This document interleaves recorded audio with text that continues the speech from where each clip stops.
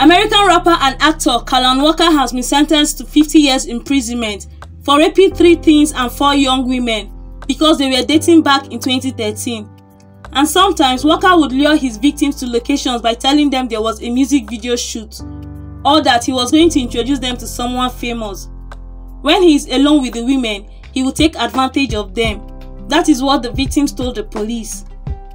The 27-year-old was sentenced by a court sitting in Los Angeles on Monday, October 18th, months after he was convicted of the charges.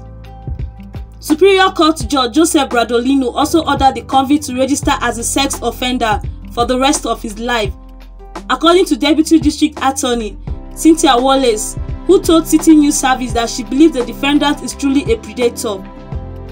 Walker was once arrested in 2018 on the charges and was released on bail, but he was ordered held after sentencing, according to City News Service.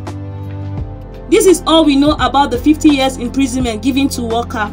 Do let me know your thoughts in the comment section, and please, if this is your first time in my YouTube channel, subscribe and turn on the notification bell for more amazing videos like this. I'll be very happy to see you in my next video. Bye!